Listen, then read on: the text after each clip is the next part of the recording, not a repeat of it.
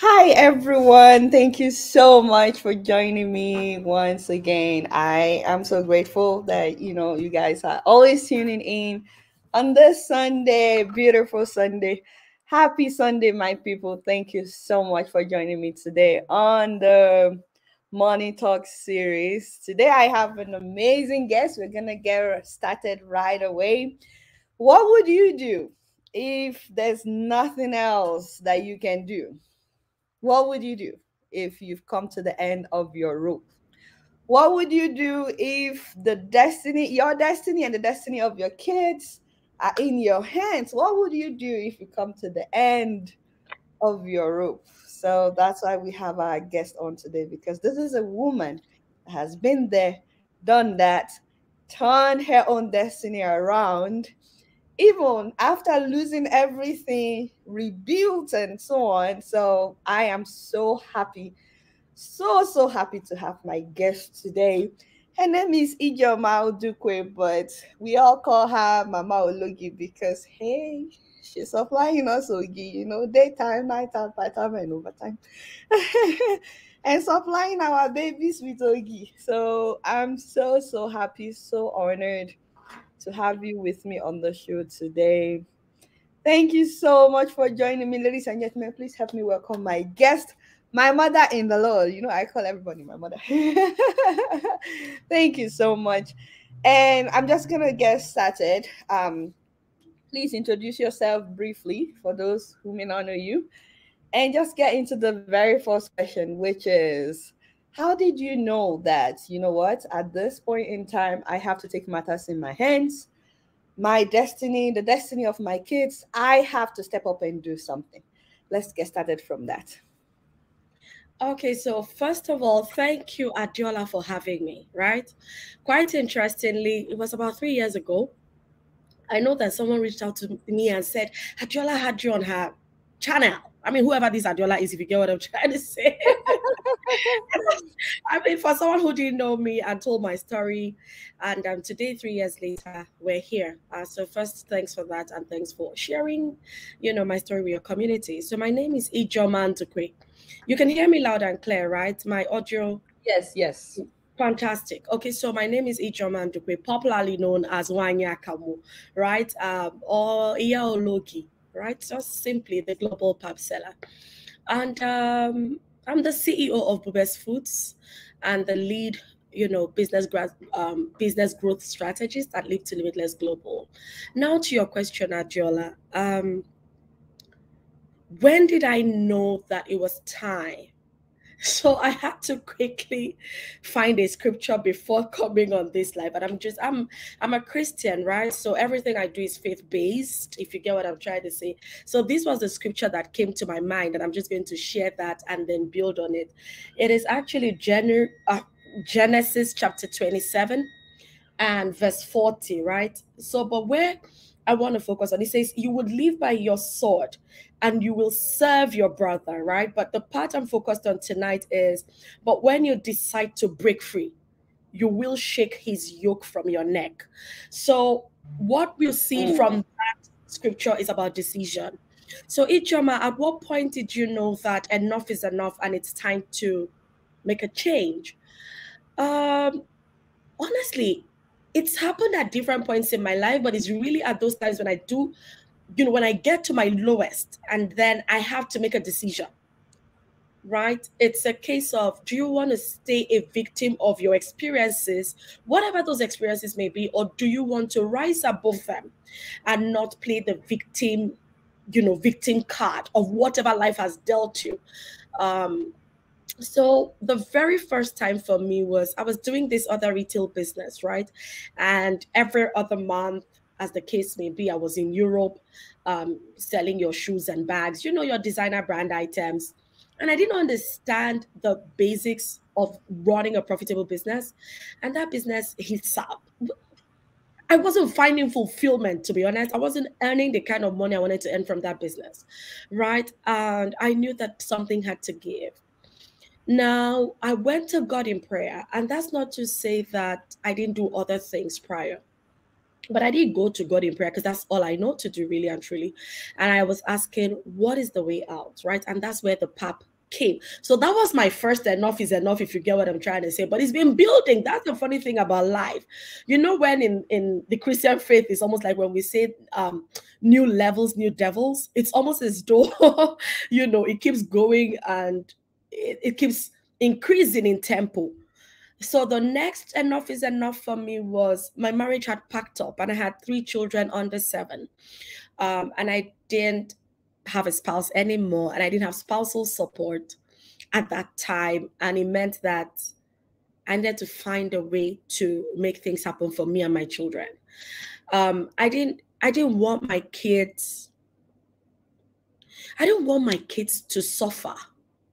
I didn't want my kids to lack, because it was quite tough. I remember, you know, so we're talking 2014 now. By this time, this was early 2014. I remember that there was this time I was late on my rent and we were locked out of the house.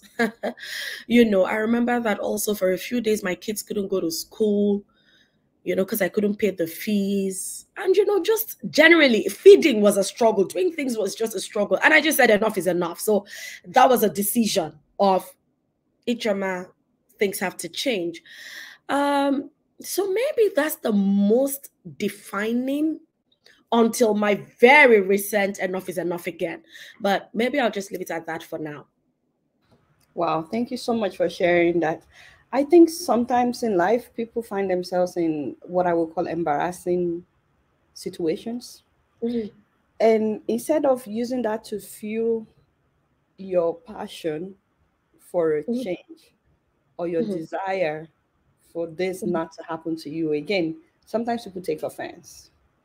If you're watching me today, or if you're watching us today, I should say, and you're tired of being tired, please learn from this woman. She said something very important, that she didn't want to have a victim's mentality. If you get yourself into a situation, you have to get yourself out of the situation. Stop waiting for someone to rescue you. Basically, I just feel like if you don't get anything else out of this broadcast today, is the fact that at some point you have to get to the point where you have to get up and say, you know what, I have to do something about my situation. If you're tired of borrowing money from people, if you're tired of not being able to pay your rent on time, if you're not happy with the school your kids are going through, if you're not happy with where you live, like whatever the situation is, if it's tight to pay rent or buy food, just think about what you can do. Like, we have to get to the point where we're not blaming everybody else.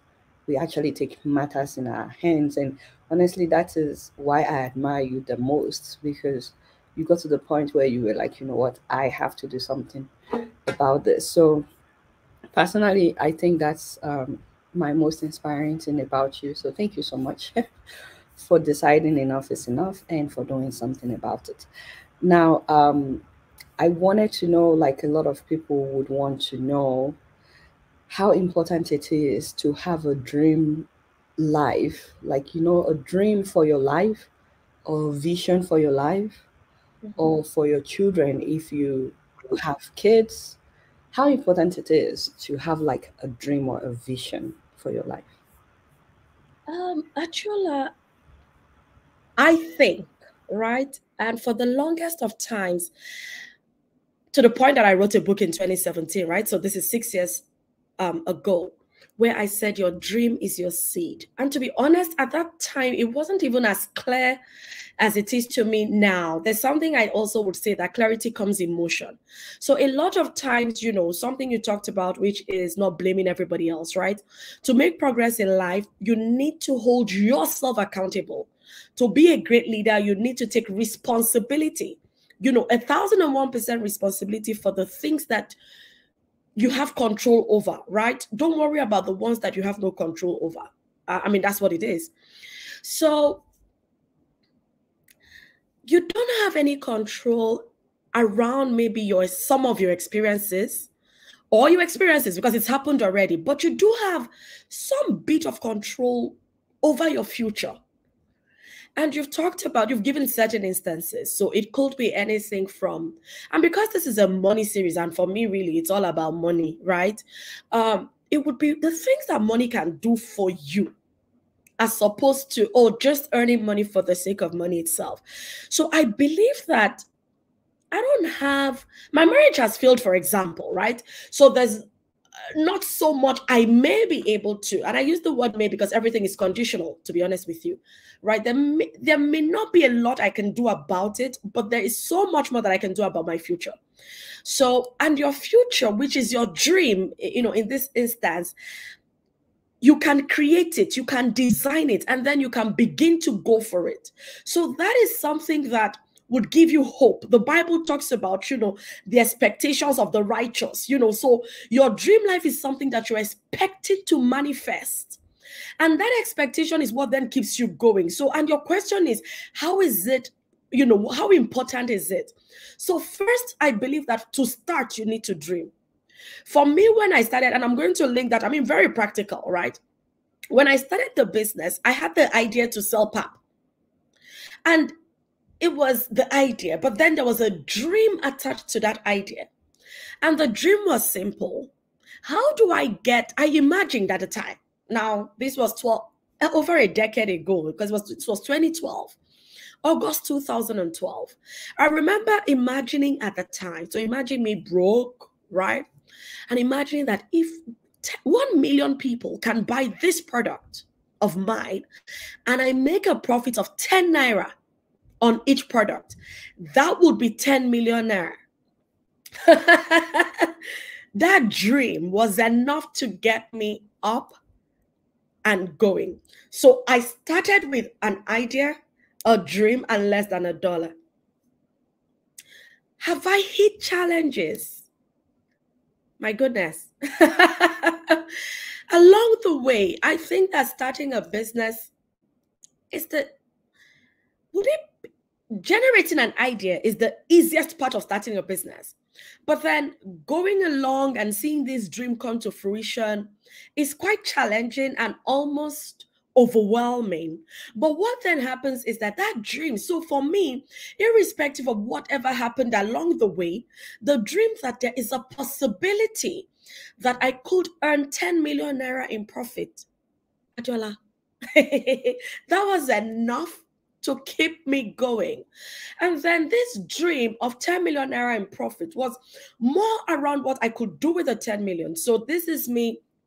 At that time when I started, my marriage was still intact. So I wasn't thinking in terms of, I was just by my children, but I strongly believe in partnership in marriage. I believe so much in supporting. I believe that's what I believe in. So I could just imagine what kind of life this would offer the family. I could imagine, maybe the vacations, but I didn't think that far at the time. So that's how I started, based on that dream. And that's what kept me going. So I didn't set off to start to get the NAFDAC registration or the FDA or whatever it is, right? It was simply the dream that was then navigating every step that I took. Because that dream of putting my product in the hands of 1 million people then made me start thinking, how do I pack this product in a way that it will be on the shelves and 1 million people can see it? How do I? And honestly, at the time, I wasn't thinking that there would be, local market, right? Don't forget that this is me. I make my pap at home. I grew up, my mom made our pap at home. So I didn't know that I would have, that much clientele in the local market. So my whole vision was Africans in diaspora. So first thinking, so you see what I'm saying? It's all about the dream.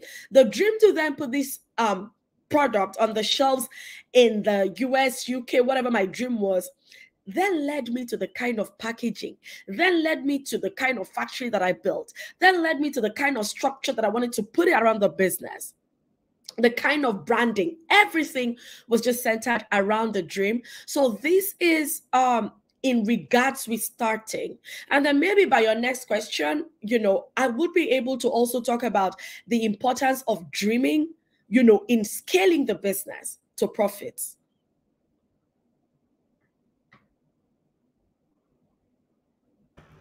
Please go ahead. Talk about Okay, the fantastic, fantastic. So I started based on that dream, and then fast forward to the COVID season. So I shared that my first enough is enough was me being broke and not having enough. And then, which led me to starting the foods processing business. Then my second enough is enough happened with the COVID. And, when you were speaking earlier, you talked about the fact that you want to learn so that certain things don't happen again. But I think that also, maybe my Christian background has made me realize that Ijeoma, it wasn't necessarily, could it have been avoided? Yes, right? Um, but then if you then understand the scriptures and I don't know how to really speak without reference to the scriptures, that's really from where I draw all of my inspiration and everything that I do. So if you then look at the experience I had with the COVID, what happened? I knew it was time to scale. I knew it was time to get to the next level. So early 2019, with this dream, there was another dream that I have, which even hasn't manifested. You know what I'm trying to say? So I had this dream and I kept asking this question. And I kept saying, but there must be a way to do this product in this way. There must be a way to do this product in this manner. And I had that question tugging at me for, say, 3-4 years. And then I went on to the US to do the first research and development, right, on the equipment that could bring this dream to reality. And I'm telling you, so this was 2019. This is 4 years later, and I haven't still manifested it, right? But what then happened was, I paid $10,000 for that test alone to research some equipment that could achieve what I'm dreaming of and what I'm thinking of. So even in what you would call our giant strides in the business, right, is still hinged on the dream that I have for where we are going. We did that first test, and it took them 2 days to get the result of the test. And I felt so proud of myself that something I was thinking about, something I was dreaming of, I could see that new product in my hands, right? And then 3 months down the line, I went on to Denmark to carry out the second research and development, what you would call R&D again. And this time, this cost us 10,400 euro. Now, and we're still talking about the importance of dreaming. Beyond the importance of dreaming is, do you really believe in these dreams that you have? The confidence to then go after these dreams. So what you will then see happening at these times was, I believed so much in the dream, like the book, what's this book now by Napoleon Hill, which talks about burning desire, right? And that desire, like I read out of that scripture, Genesis 27, really that decision, has to be, has to then be burning on the inside of you. Like when I would say, or when you would hear people say, how badly do you want it? We all desire a good life. We all desire, better homes. We all have this, these desires, and there's nothing wrong with that. But there's also that phrase that says, if wishes were horses, even beggars will ride, if you get what I'm trying to say. So these things are not waiting to fall on your lap, even though we all believe, the Rhonda Bynes book, The Secret, if you get what I'm trying to say, and how, the universe will bring it to you. And that is quite an interesting principle and phenomenon. And I'm not here to discuss that.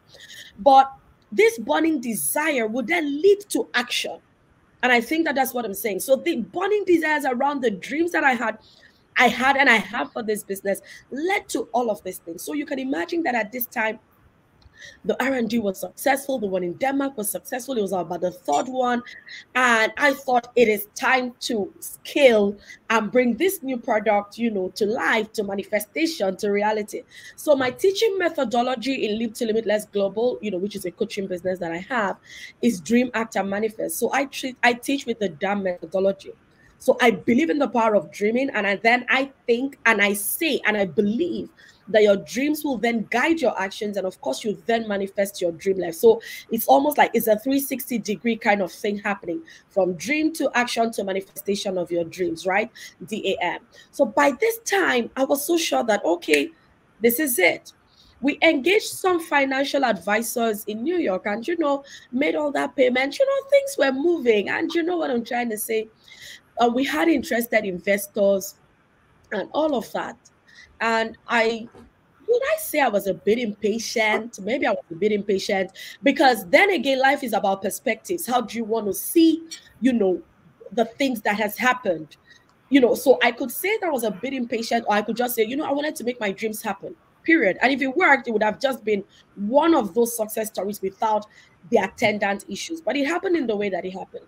So in wanting to bring this dream to reality, the finance guys, were working on this thing. We were talking to different kind of interests, right? And we were trying to raise $5 million at a time. So you can imagine, this dream that started with less than a dollar, right? We were then talking $5 million in, investment. We had prepared our pitch deck. Everything was on point. We prepared valuation. Everything was on point. We were talking, the last conversation, that wasn't even the last conversation we had before the COVID was with some, foods funds that was coming in through South Africa. We were having this meeting, you're talking about term sheets. For the guys who are in finance and investment banking, they will understand. So I was so sure that things were almost there. And I went on to do crowdfunding. And by my permutations and what I was thinking was, you know what? I mean, we're trying to raise $5 million and it's going to work because I believe that my dreams are valid. So if I'm able to then raise some kind of bridge finance, to get going, so that once this $5 million comes through, we then pay off. And so I had my strategy in place. When I introduced myself earlier, I introduced myself as the lead business growth strategist at Live to Limitless Global, right? So I'm more a strategy person. I had everything. I thought I was so sure that I had it under wraps, and I had all my ducks in a row, as they would say. But of course, I didn't know that COVID was going to happen. Nobody knew that COVID was going to happen either. Nobody knew the extent, of the pandemic and how it was going to blow. So at this time, I had people's funds, people's money, and the whole COVID thing has started to coming. I made a quick trip, outside of the country. It was supposed to just be a 10 days trip, and airspaces were then shut. So that 10 days trip became 5 months outside home, outside business, without my children, just stuck outside of Nigeria. And business had to shut down.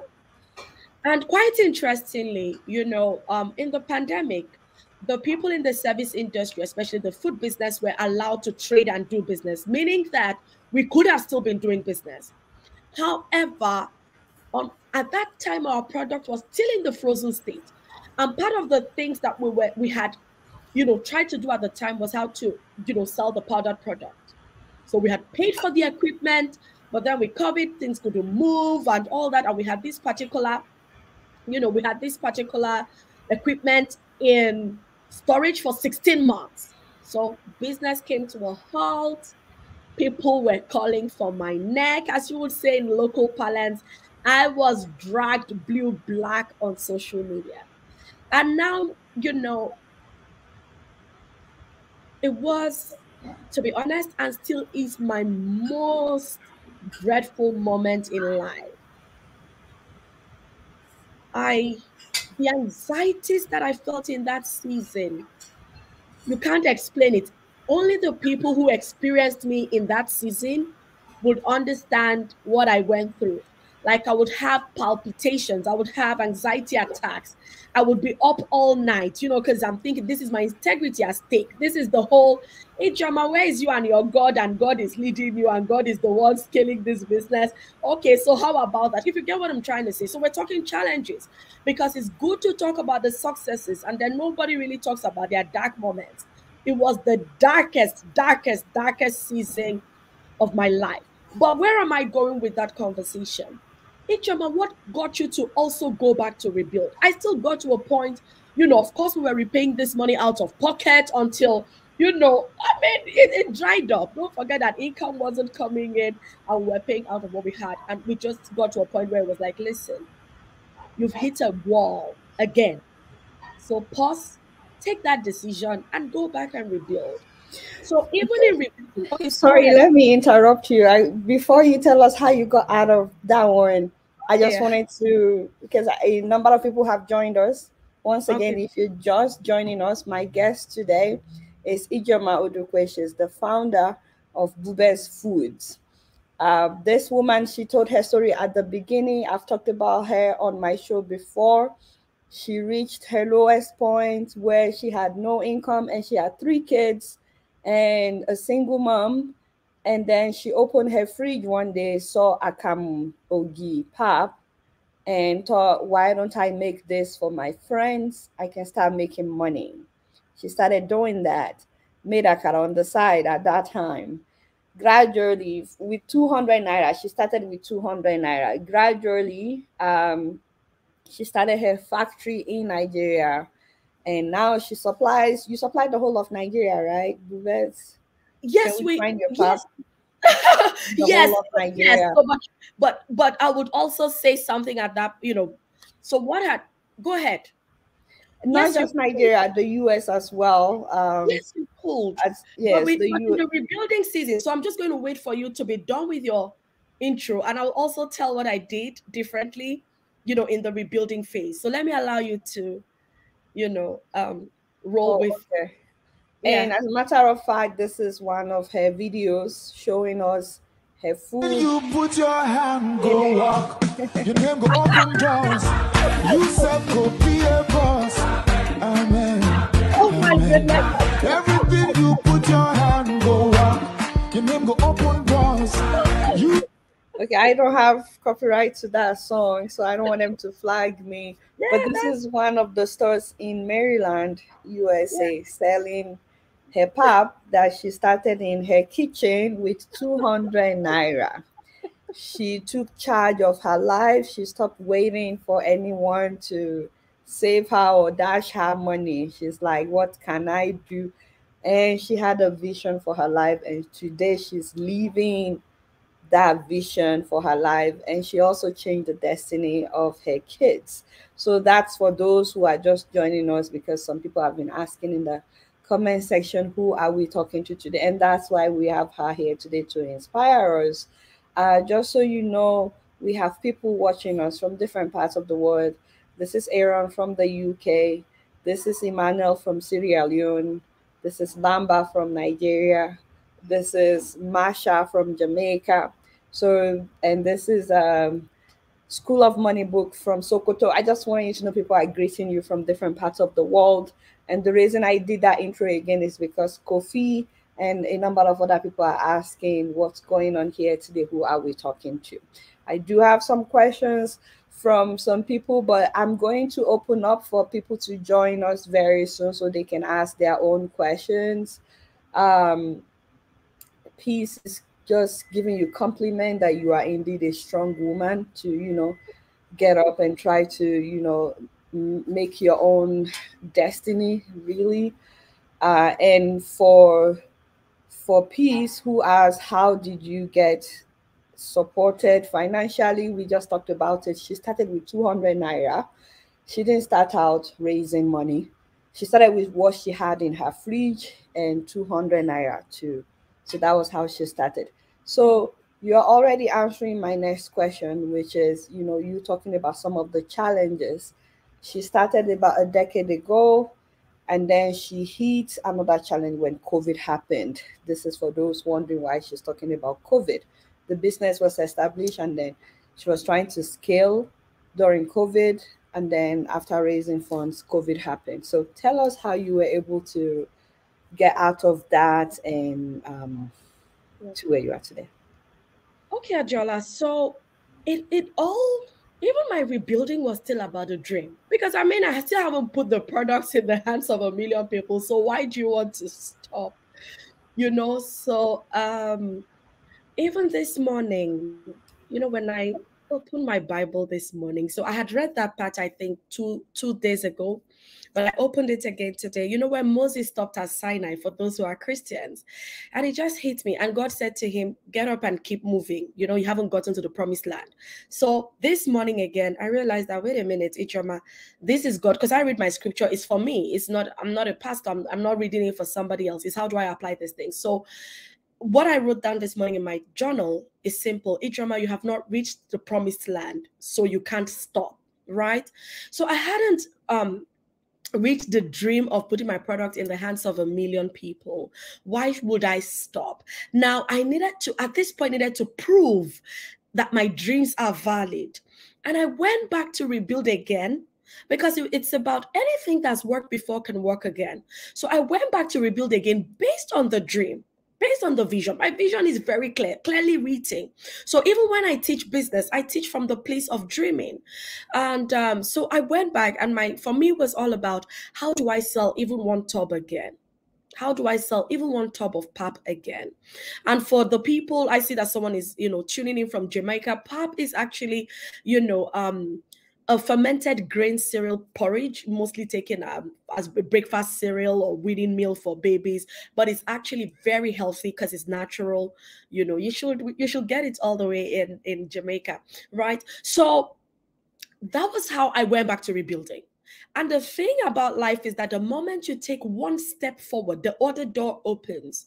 So I went to do that, and as much as I want to say the rest, as they say, is history, it's not really the rest, as they say, is history, right? But I also don't want to bore us, but I can tell you detail by detail. I then had, at this time, I told us about the equipment which we had, which was locked up for 16 months. Of course, we set it up, and which is what, that product that Ajola showed. What I did was I made sure I brought a pack.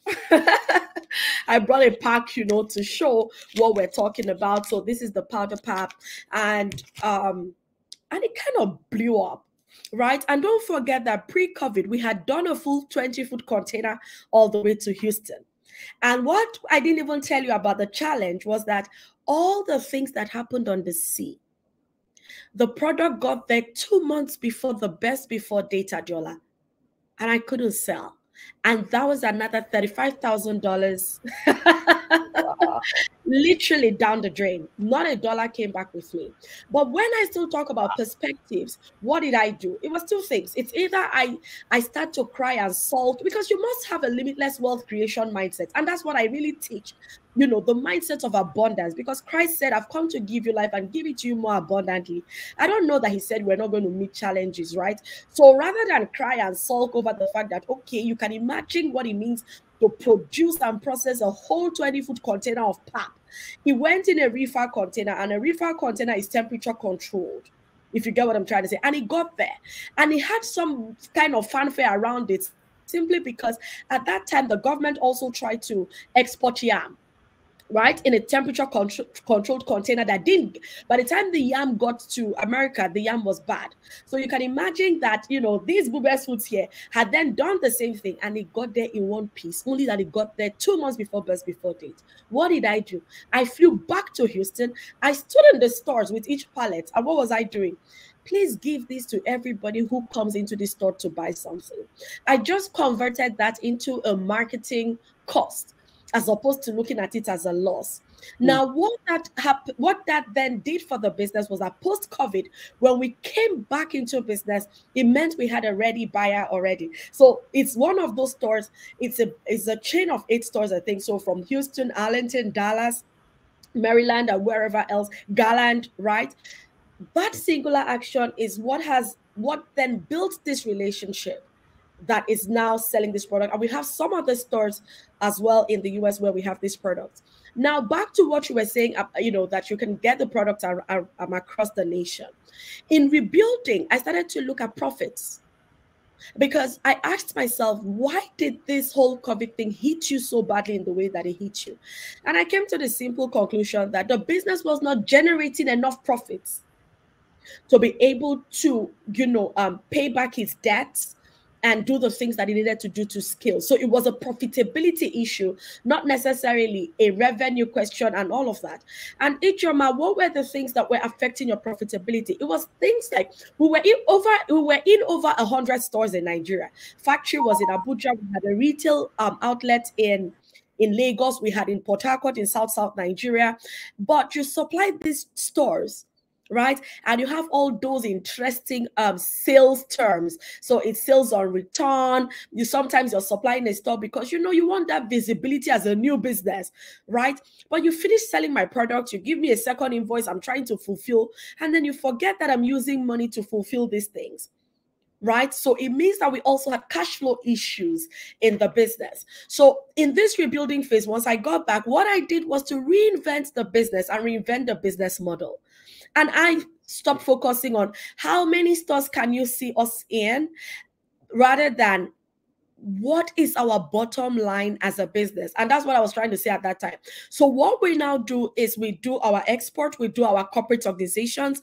The Ramadan season is actually like our biggest sales period, because we also would brand for corporate organizations and all of that, right? So I just reinvented our business model, and then we do retail. So we do home deliveries, if you get what I'm trying to say. So that's what we did, and that's what has turned the business profitable in this our rebuilding phase.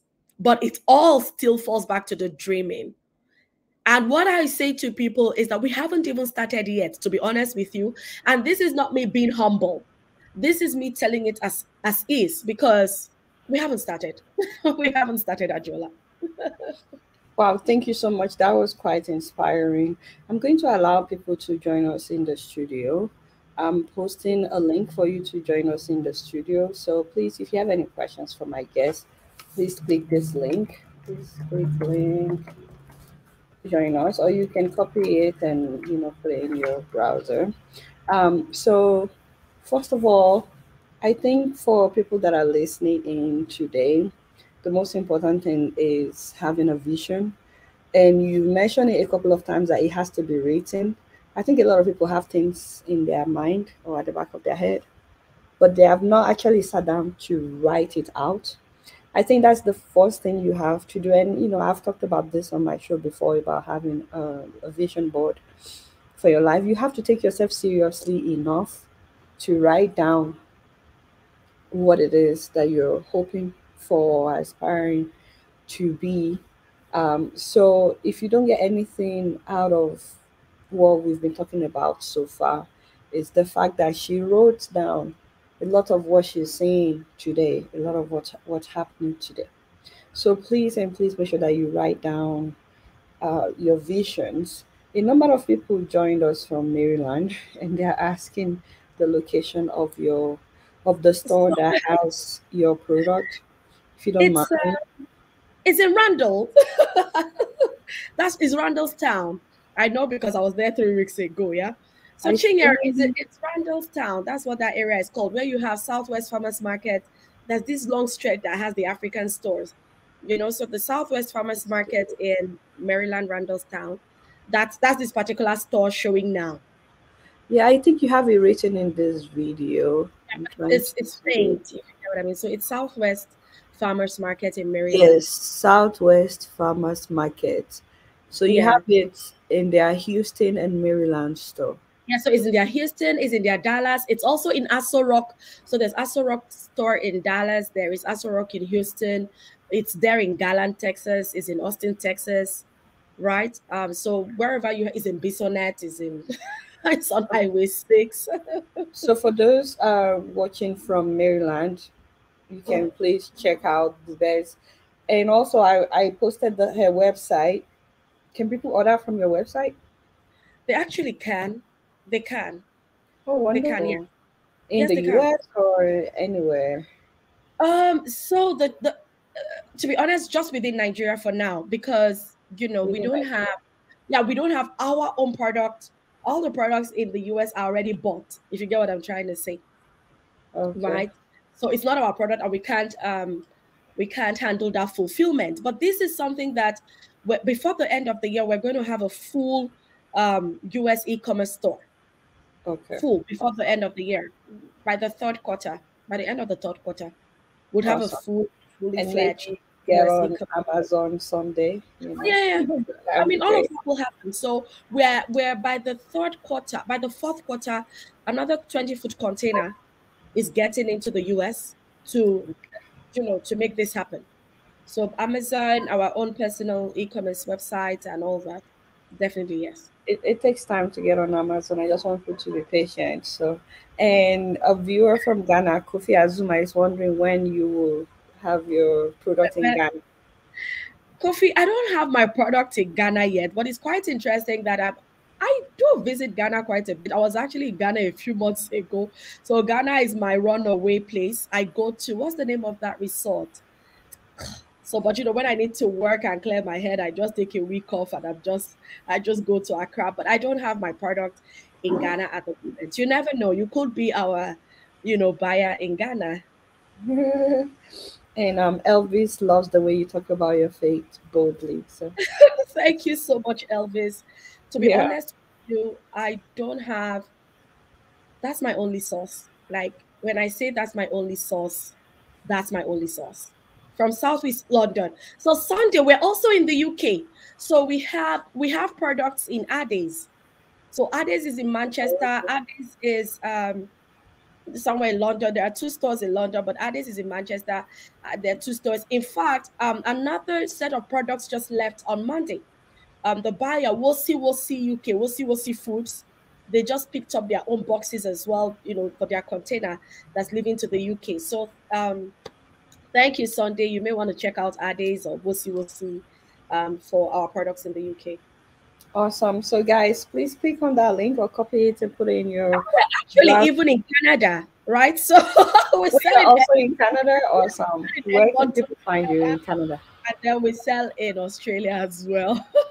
Where in Canada can people find your So product? I know that the store is in Edmonton. Edmonton. Okay. But you Yeah. don't know the name of the store. No, that's the funny thing. I'm just a pap seller, if you get what I'm trying to say. My focus is producing quality pap and all that for people. But maybe I need to take these store locations. Can we find this on your website? Can we find locations on your Um, website? so the foreign locations, no. That's the truth. The Okay. foreign locations, no. But because there's no reason, to be honest. There's no reason. Because what I've tried to do in this rebuilding phase is to take it one day at a time, Adiola. Don't forget that I had mentioned, how the whole scaling thing, how, I mean, that's how we built this global brand. But Yeah. this is all rebuilding at a bigger scale, at a larger scale. I had 20 staff working with me. I went back to rebuilding alone Yeah. and trying to understand, are we do we still have a business here? Are we a profitable business? Can we scale this profitably and all of that? So a few things are happening slower than before, if you get what I'm trying to say, Mhm. simply because I'm focused on the bottom line than the Yeah. than the how will I put it? Than the dressing side of things. So what I call that in business, so some people are interested in the flashy side of things and the visibilities and all that. Because my vision, if you go on our website, says to build a sustainable world-class organization. I'm focused on building a business that outlives me, that's not just about me.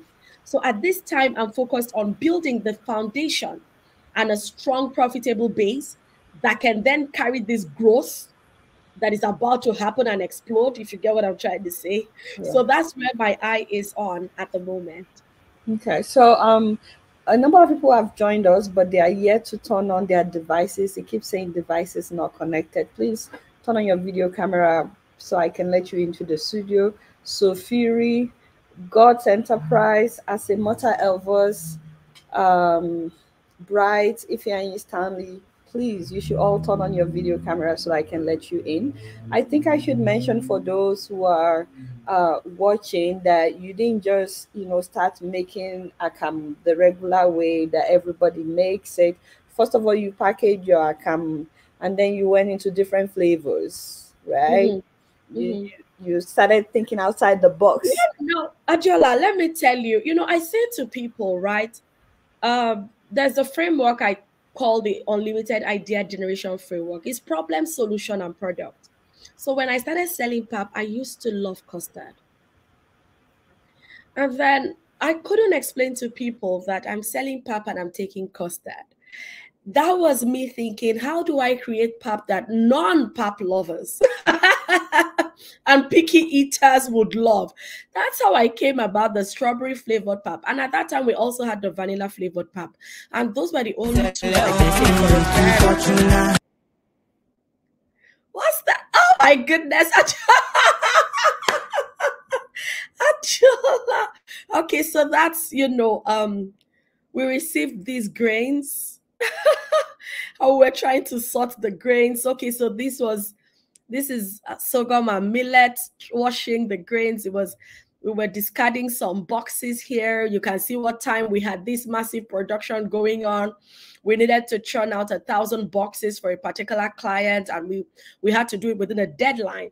I wouldn't leave the factory sometimes until midnight, right? And by 6 a.m. I was back. And between the factory and my home is an hour distance, right? So when we talk about dream and action, is that you really need to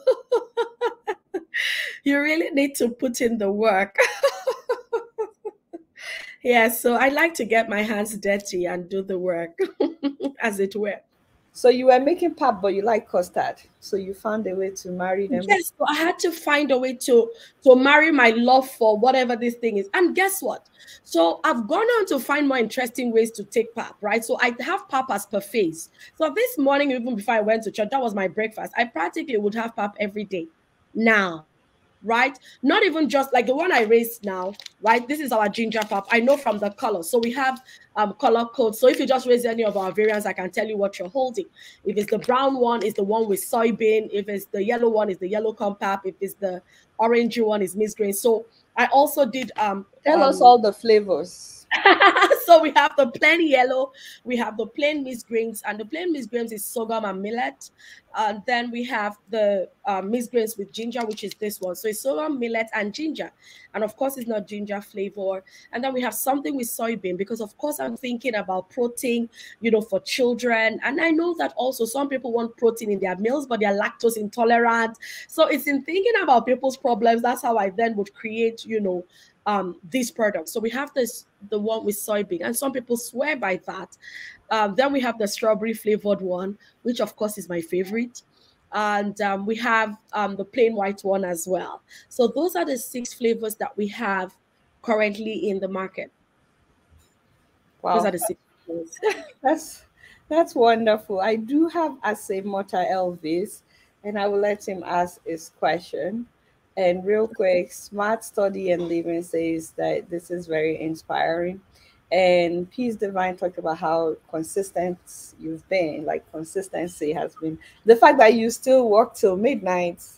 Oh yes, you're already a millionaire. You're still, you know, working. So Ajola, and you know, when you say you're already a millionaire, right?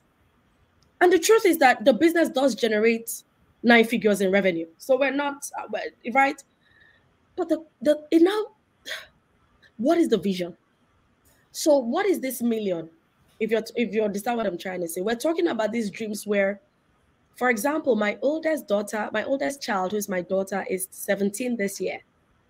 She's got offers to university. No, nobody's going to ask you for how many. You need to pay those bills. Do you understand? And it's about, like Peace had said, consistency. It's about wealth creation. It's about keep growing. Even if you're Nigerian and you know the exchange rate, I'm waiting for the guy who's coming in to ask his question, right? So, you know, just lost him. I don't know what happened. You have to do the work. Dangote, who is the richest man, still does the work. I mean, I think that one of the things, or one of the myths and misnomers, is people thinking that entrepreneurship means you're not working. You work more when you're an entrepreneur. Work more when you're an entrepreneur. Waka, Atlanta is coming. I was in Atlanta 2 weeks ago. How can you not be in Atlanta? Yes. Atlanta is coming. I promise you. I was in Atlanta 2 weeks ago, and all of that. So I was in New Jersey, I was in Atlanta, Maryland, and Houston, and all of this was, you know, just preparing, because you must do the work. You know, it's about I hadn't, you know, post-COVID gone to the US to understand the markets. I need to go see things. You know what I'm trying to say. So before the year runs out, right, you would have the best pap in Atlanta. And if anything, like I promised you that by the end of Q3, you would have our e-commerce store. So you can just directly order from our store and it will be delivered to you. So maybe you want to follow my page on Instagram, and so that when that happens, yeah, you know, when that happens, you would know when it happens. And yeah, that's Please follow her on Instagram. I'm going to post her Instagram handle. It's basically her name on Instagram. Ijeoma. Is that what it is? Oh, I Wait, thought it was _global. that's your handle. Oh, So okay. her name and her handle, I just set them on Instagram. I'm going to post her Instagram handle. So, Bernie, you're live. Can you please turn on your video camera and ask your question? You're also muted. Hi, Bernie. Please unmute yourself. Okay, while Bernie is working on his camera, let's have Ifeanyi Stanley. Ifeanyi, hi. Please tell us where you're calling from and what your question I'm is. okay. I'm calling from Nigeria. Okay, hi. Thanks for joining us. Uh, So what's Good your question? evening. Good evening. Okay, my question is, as an undergraduate who is that will soon graduate from school, what are like the basic principles that you should have in mind while starting up a small business? So, whether and okay, so thank you first of all, Ifeanyi, for your question, right? Or thank you for joining and coming to ask your question. So, whether as an Thank undergraduate or not, I think that if I rephrase your question, it would be that once you're starting or when you're starting out a business, what should you Yes. do? You must first of all be sure that there is a market for your product. That is the first thing. Ideas are worth a dime a dozen. Like, people come up with ideas every day, but it's all about market viability. And what that just simply means, is there a market for my product? And then if there's a market for your product, you then begin to talk about positioning your product right before the right market. So in business, that is called the product market fit. So the first thing is there a market for my product? And then you want to test the market. So what I did, now we're talking about goods and the factory and all of those things, right? But the very first thing is that you Okay. also want to test the market. That idea that you have, can somebody buy it? Try to sell to at least one person. I always will say the power of one. Try to sell to at least one person. And if one person can buy it, trust me, it then means that there is a scalability possibility with that business idea, right? So don't look at the big picture, which is the dream. Start based on the big picture, but then focus on starting small. I used to just have the product in Mr. Big's takeaway pack. That's what I used to have. And I just had stickers that I was printing at the time for 10 naira. And I had a small brown cooler that I would carry this thing in. I still have that cooler with me over 10 years, and I still have it, right? And I have 12 of those things inside that cooler. You can then imagine that I would go to this retail store of mine where you've come in to buy your designer shoes or whatever it is you've come to buy, right? You're buying shoe for 100,000, 70,000, buying bag for 500,000 at the time. And I was more interested in getting you to buy my pap of 600 naira. So first things first is there a market for my product? Even though sometimes customers don't know that they even need your product, and you're the one that has to, so it's called, in marketing, it is the fact that they are not aware that they need your solution, because your products must be solving a problem. Your service must be solving a problem.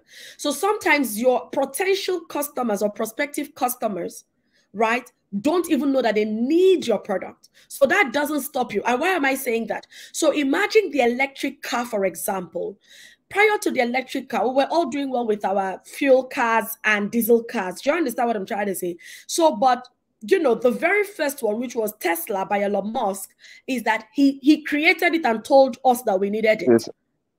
I don't know if that answers your question, but this for me would be the very first thing: testing your idea and making sure that you have a market for your product. If not, you will just be chasing some dreams in futility, and at that time you would have wasted money, resources, time, energy, and all of that before you find out that it's not working.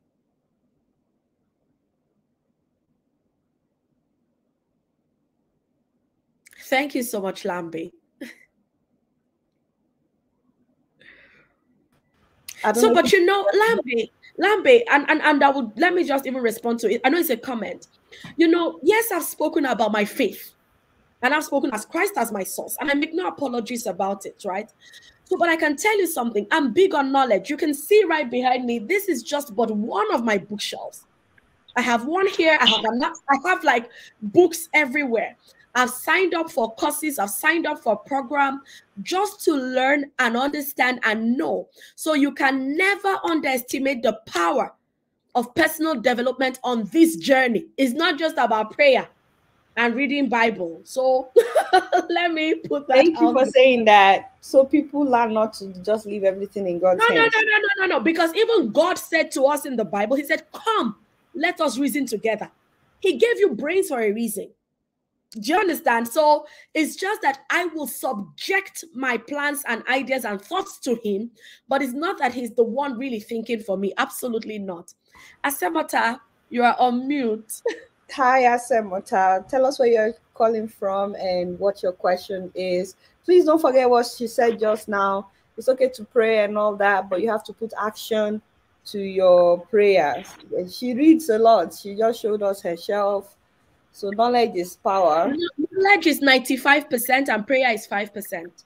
Oh, Nigerians don't like that. Oh, why would you say that? Oh boy. Anyway, brother Asemota, tell us what your question is and where you're calling from. All right. Good evening, everyone. I'm calling from Nigeria, so we're in the evening here. I don't know.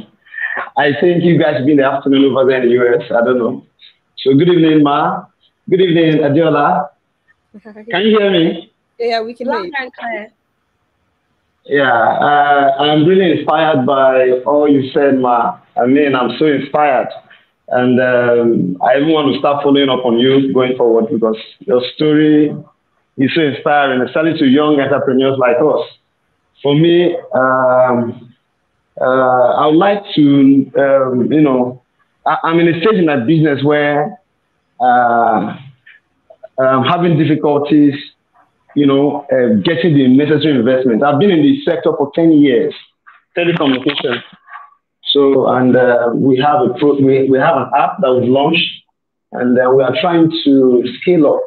It's really, really, really very, very challenging. Like you said the easiest part in business is coming up with the idea. So the difficult part is, bringing it to fruition, making it real. For me, it's been a journey. So we don't talk about my own journey here. My question is, how do we, how do we now take this idea to a point where, it becomes this reality? What are what are those things that we need to put in place apart from dreaming, apart from planning? What are other things that we can put in place to help bring this dream to reality? Okay, so I'm going to also ask you a few questions so that I can answer correctly. So this app that you've developed, so it's fully developed, am I correct? It's fully developed, yeah. Fantastic. How long now has it been fully developed? A year now. Fantastic. In that 1 year, has anybody used the app? Yeah, people have used it, and people have used it. We have a team of marketers trying to, scale. But the major challenge we have is actually finance. That's our major challenge. So can I tell you something? Just answer. Sometimes we think it's finance that's the problem. But it may not be finance. It could, because if the customers are willing to buy, to be honest, the finance will come. I can tell you that for free. Take that from somebody who started from zero and someone who's rebuilding from zero. It goes back to the product and the market. Because for the market to buy is a marketing conversation. Now you've talked about the fact that you have a marketing team out there, right? First, I don't know what the app is meant to do. But the question is this: who really is the customer? If you heard my conversation, I talked about rebuilding my business model. So I rebuilt my business model in a way that it was no longer about the stores. It was no longer about, I had to focus on cash flow. So that's why I'm asking you the questions I'm asking. Don't worry about finance, because I want to know now, has anybody used the app and they've used it successfully in the last 1 year? Yes, people have been using the app. Let me put it this way. Um, it's such that we have the demand for products. We don't have the strength to, to match the demand. So that's where finance is the challenge right now for us. Can I tell you what is happening, right? Because in starting and scaling a business, there's first a mindset shift that has to happen. So what is even happening in this conversation is that no matter what I want to say, because you've convinced yourself that the problem is finance, you're not even able to answer any of my questions clearly or confidently so. The question then becomes, how would you be able to even market? Now, you know that Adiola does have, people listening from across the world. And if I were you, and if your marketing message was clear enough to you, this would have been a chance to answer clearly in a way that you market your app.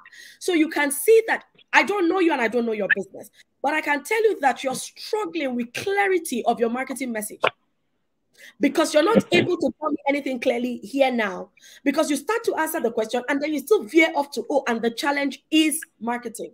Because if you have a clear demand, there's a supply issue where people are demanding, my goodness, that is a good problem to have. And if really and truly that is the problem you have, you can find finance, because anybody would finance, because that demand will translate to cash and cash flow.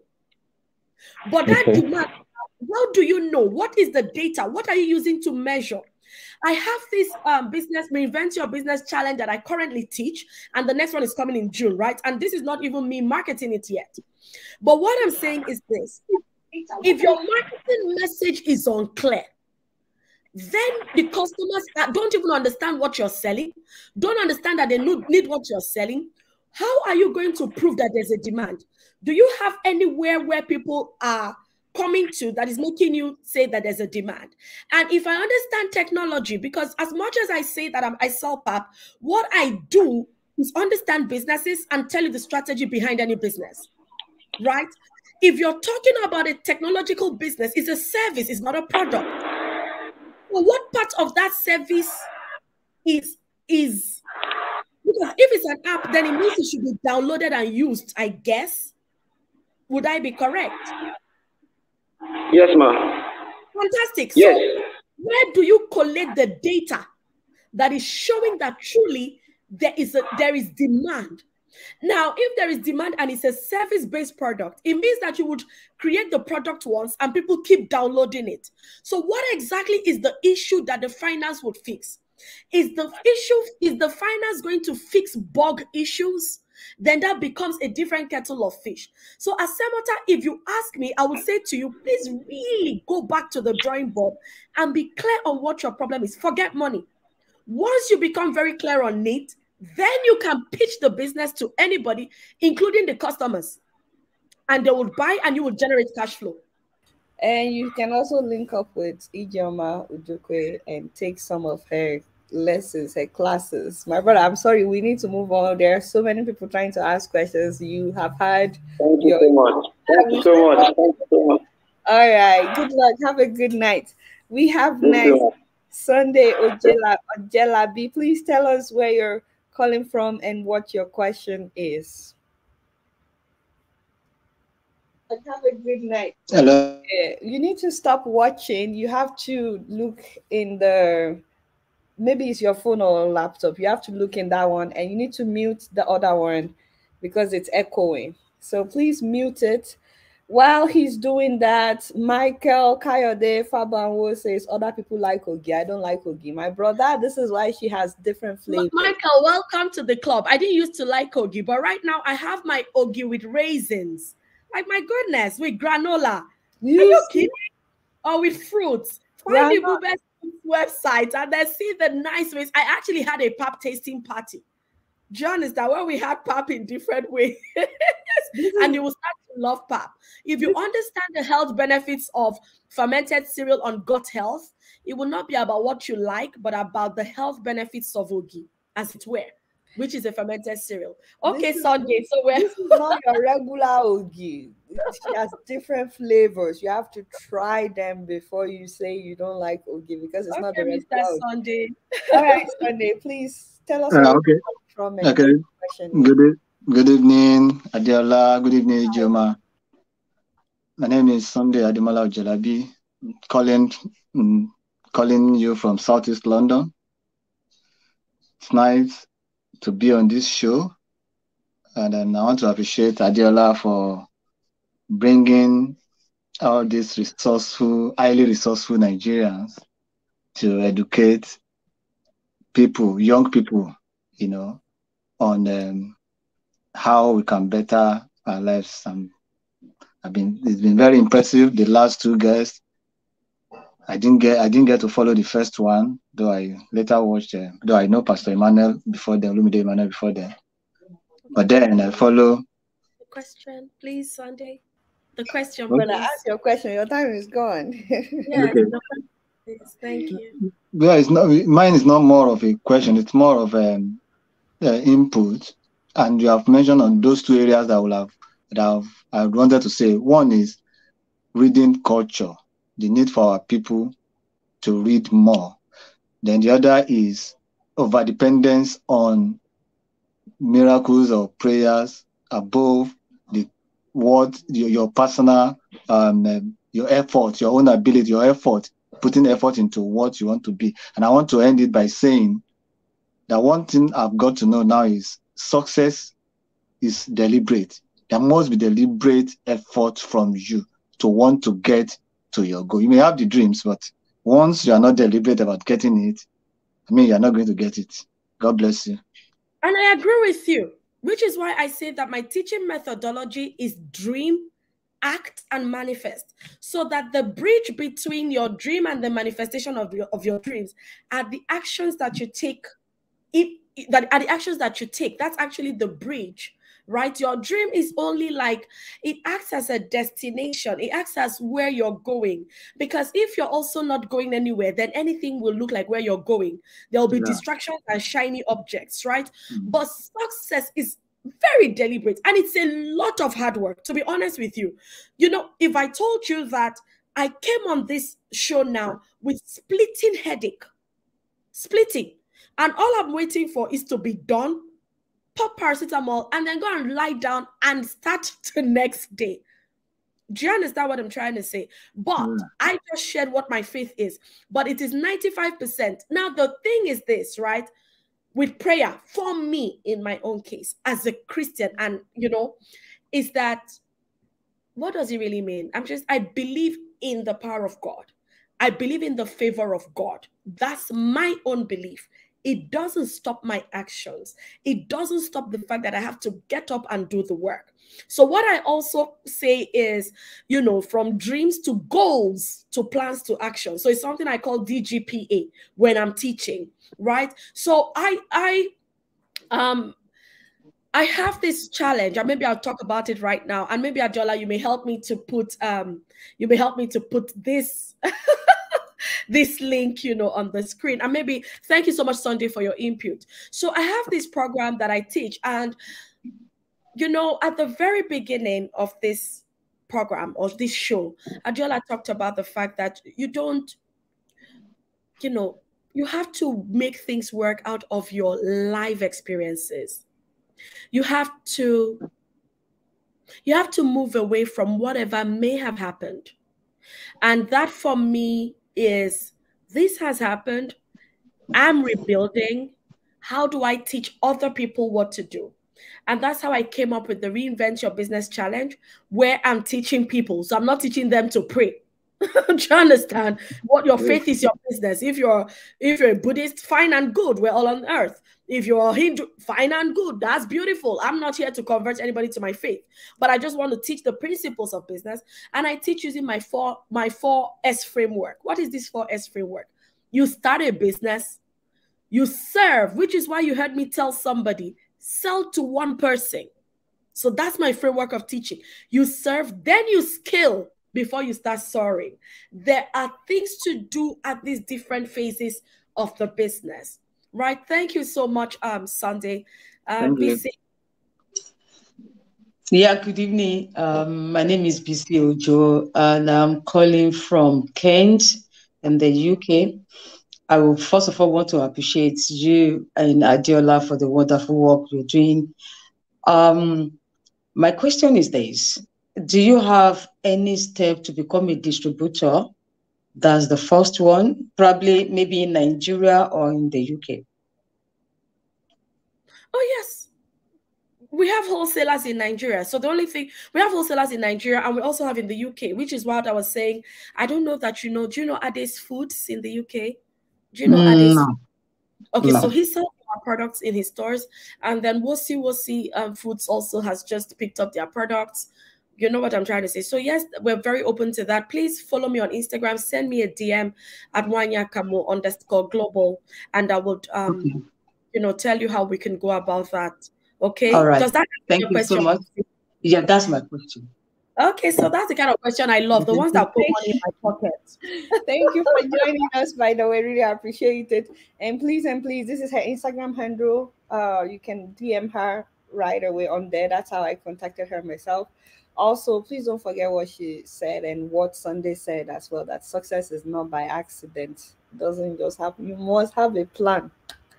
That's why we're doing this. Okay. The next person is Bawana. Bawana Haguziki. Please tell us where you're calling from and what your question is. Hi. Hello, good afternoon, ladies. How are y'all guys doing today? Good. Doing amazing. Y'all, yes, excuse me for pardoning in the Nigerian conversation. By the way, I'm calling from the Bahamas. So the sister was, when she was speaking, she was just mentioning things that really resonated with me, and I'm curious to know what kind of personal development books she is actually reading. Also, the other question what I wanted also to say is, when she was briefly speaking about the importance of taking action is very important. And you may not necessarily get it right the first time, but you also could tweak what you offer, whatever service that you might be offering to the general public. You could always tweak it and make it better. But the important thing is getting things off of the ground, getting it out there to the marketplace, finding out where it's not working, finding out where it's working. But it's not enough with the theoretical stuff. You have to get it out there and get it into the marketplace and get it going, taking action. But I'm just curious to know what kind of books the sister is reading in terms of personal development. I'll just come off and listen. Okay. Can you tell me, is the B pronounced in your name? Is it silent? Could you call your name? Because I don't want to mispronounce your name. I'm sorry. I'm sorry. It's Bwana Haguziki. No, just tell me the first one. Don't worry about the the last one. It's Bwana. Bwana. Okay, fantastic, Bwana. So in terms of books, right? I read anything on mindset. I think that's how I started. So I would read anything that has to, this was before now, right? I would read anything around financial mindset, mental, maybe that's why I talked about the book by Napoleon Hill. And I went on to start reading any business book, any. The most books I bought one time on my trip to the US was 40 books, 40. And I read 9 in a month. Right? I really don't socialize so much. My whole life is around my business. So it is more around category. And then I love to read success stories, like the not the pure autobiographies, but the ones that's telling me how did they navigate, what happened. So books like Shoe Dog by Phil Knight.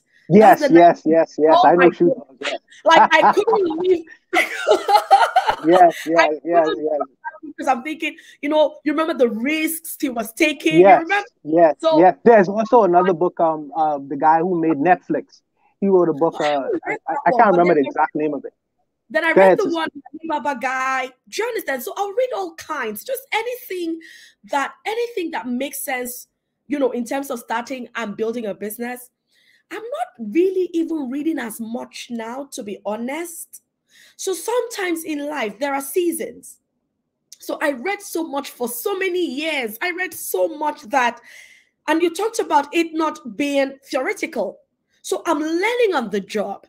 Before my business went belly up, I had an accountant because I believed so much in accounting, you know, or the numbers or data. I'm a data person, right? And that's why I was asking the other brother, what data do you have to show? These things, these conversations I'm having here, I can show my data.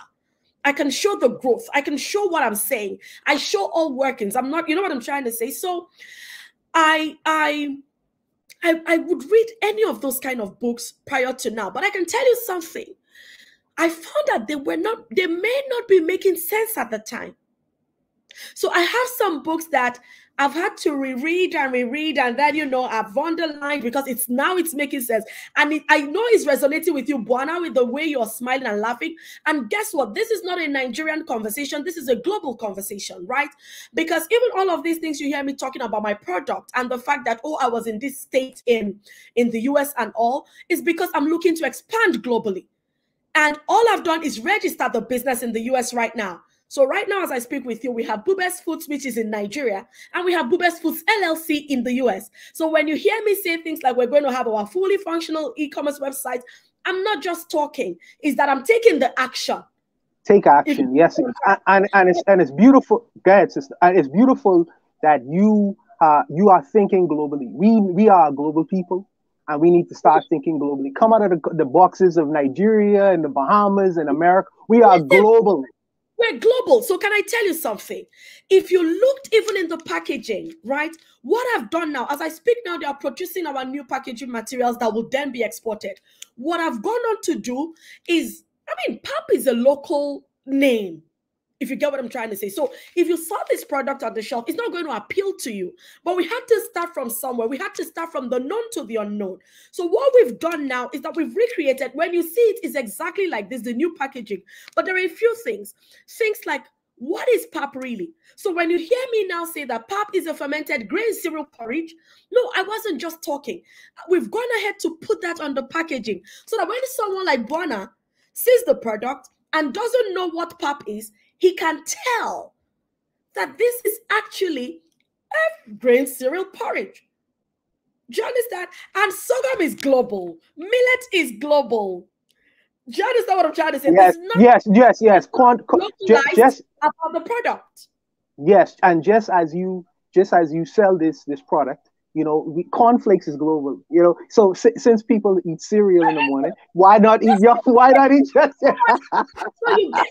listen. Find me on Instagram. I like you already. This is what I'm talking about. Mindset. You know what I'm trying to say? What happens when you're clear on what you're saying is that people start to see the vision.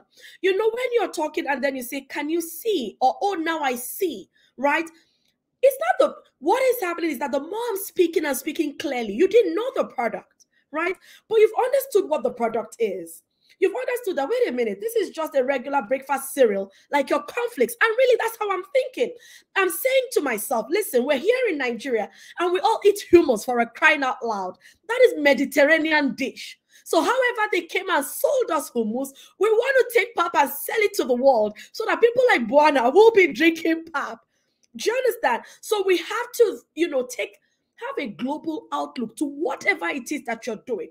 The world has become a global village. So that dream of how do I put this in the hands of 1 million people? No, I'm not. I didn't say in the hands of 1 million Nigerians. I said in the hands of 1 million people. And guess what? Buana is one of them. Well, like I say, yeah, absolutely. And I will look you up on Instagram in Ndukwe. I will look you up and I will, you know, try to make links with you. Yes. All right, guys. Ladies, have a great day. Thank you so much. You too. Thank you so much for your question. Please, someone wanted the last caller to know that there is others in Charlton and Thamesmead. Yes, please. Thank you so much. That's for the person I was asking where to find your product. Bright, I just let you in the studio. Okay. Please tell us where you're calling from and what your question is. If anybody else would like to join, I still have the link up, but finding out that my guest has headache makes me... No. Ijeoma, no, don't do that. Don't do that. I'm here. I don't want us to stress you. No. Trust me. Listen. Okay. The thing is this. You're not taking me out of my comfort zone. I can talk business for... 24 hours nonstop. It's something I'm passionate about. I'm so passionate about starting and scaling your business that I'm good. Do you understand? I think all I was trying to say was irrespective, and that's part of what happens with entrepreneurship, irrespective of how you feel, you get up. And that's why I made sure I had my glass of water, if you get what I mean, so that, no, I'm okay. Don't worry about me. Trust me. All right, Bright, please tell us where you're calling from and what your question is. Okay, thank you very much. I'm calling from Ghana actually, and I see you're a very busy person, and I just want to know how you manage your time, because that's one of the biggest problems I'm facing as a person. Okay, that's your biggest. Okay, so your question now is more a productivity question, right? And the Yeah. way I'm able to manage my time, it still goes back to what are your dreams. So, when Adiola was talking, she talked about vision board. Now, when I teach in the Reinvent Your Business Challenge, I teach something on day 2, which I call Beyond the Vision Board. So people have, all these lofty things on their vision board that is not in alignment with who they truly are. So you start to chase things that don't make sense, things that are, defined by someone else for you. If you get what I'm trying to say, you begin to chase people's metrics for success. So when I say to people to create their dream lives, which is what I do in day 1 of the challenge, is what is success? What does it really mean to you? Listen, as much as I want, to drive nice cars and have great vacations, to be honest with you, I really don't care about them as much as I care about my family. So time with my family is important to me, because I have to make sure that I'm intentionally raising wholesome children, if that makes sense, right? So I map out the things that are important to me, and then I allocate. There is really nothing called work-life balance, because in science, you're taught that balance is, everything is equal. So imagine that you have 100 and you divide into 2. So, work will take 50 and life will take 50, right? But what it is that you yourself, Bright, you have to identify what is important to you. If you understand what is important to you, then you begin to align and link all your activities around it. And I'll explain. Now, as much as I say that my business is important to me, the truth is this: the reason I'm building my business is to be able to fund my dream life. So I'm not just building a business for the sake of building a business. I'm not doing it to impress anybody else. I'm doing it because I believe that my business can be profitable enough. And you can see that this episode is titled How to Start and Scale Your Business to Profit and Fund Your Dream Life. So for me, what is that dream life? So for me, my children's education is important to me. So I want to build my business in a way that it can fund my children's education. The fact that my kids will not lack the basics is important to me, right? So it means that if I'm then running this business and not having time for these things, other things that are important to me, so I may not always be present because I'm at work, right? But what I then would do is every Friday night, I then created what I call movie night with my children. So it's bonding time for us. So it's little things like that. It's not the quantity, but it's the quality. And when my children are talking to me, and I'm talking about my children because they are very important to me. So it's God, it's my family, then my business, really and truly. So my business and my relationship, I find a way. My children can run my business if I drop dead today. And what do I mean? My children understand everything. Because they understand, you will see my last child, who is 11, would come to say to me on a day I'm not showing up live, Mommy, you haven't shown up live today. Mommy, you haven't shown up live to me today. You get what I'm trying to say? So when mommy is busy, they understand, and they understand why. Even for me to show up live today, in the car on our way from church, I said to them, oh, mommy is going to be showing up at XYZ. And I said to my daughter, do you have data on your phone? Okay, check her out on YouTube. Check out Adiola Fire. You know what I'm trying to say? You would never really have a balance, but you will have work-life integration. So it goes back to the framework I talked about, which is dreams. Christabel.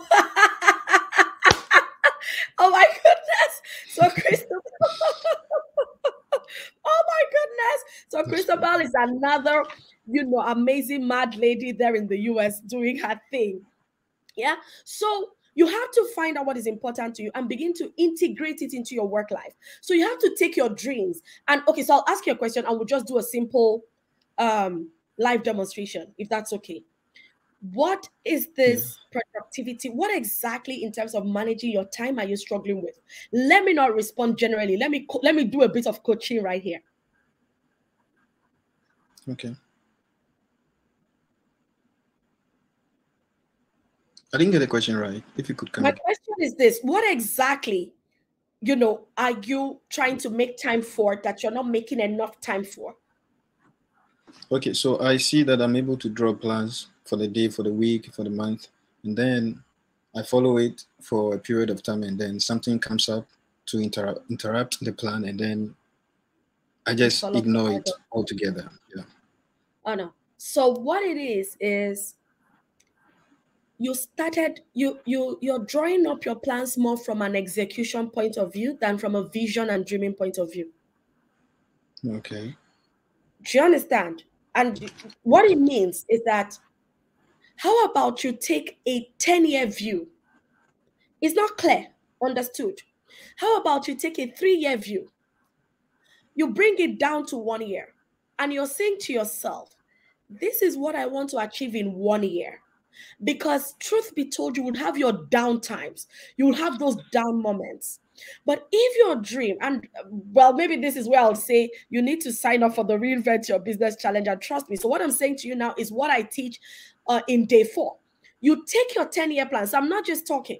You take your 10-year vision. It's not very clear, but you have an idea of what it is that you're trying to achieve. Let me tell you. I'm clear that I want to build a business that has 40 to 45% gross profit margin, 10 to 15% net profit margin. I know exactly the number of people that I say I want to reach. I know those numbers. Then I bring it down to 3 years. Then I bring it down to 1 year.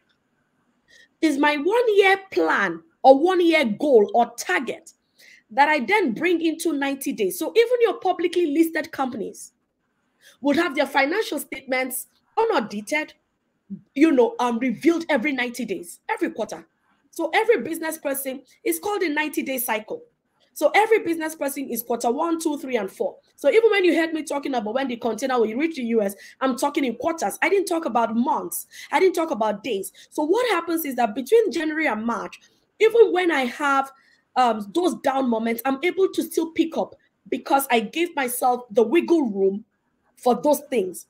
And another challenge is that most visionaries, because you're a visionary, you pack on too much. So it's like you have 100 goals to achieve in a year. How about you just bring those goals of what you want to achieve in a year to as little as 7, not more than 7.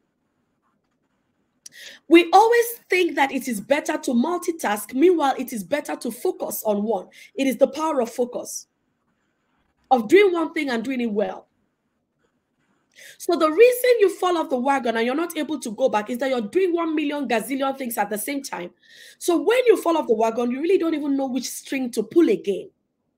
I don't know if what I'm saying makes sense, Bright, or if this is actually your situation. A lot. So if you then would bring your goal to 7 in a whole year, you'll find out that in a quarter, really and truly, you are chasing 2 things, 2. But it will be 2 things that will move the needle towards achieving your dream.